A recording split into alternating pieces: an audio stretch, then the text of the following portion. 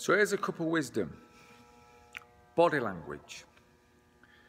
90% of communication, they say, comes from body language. So when you go about your everyday and you meet people, you're picking up a vibration of somebody, and you're picking up a certain intensity or intentional side of a person's personality.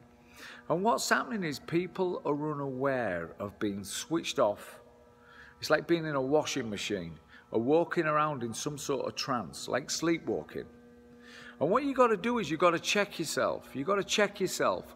What are you saying with your body language? Okay? Because if you want to develop positive energy, if you want to improve your focus, it's something you've got to work on. So if 90% of your communication is body language, it says straight away, you've got to be moving your body. You've got to be expressing yourself. Okay, so I want to share that wisdom today. Body language. Check yourself. What are you saying? Have a great day.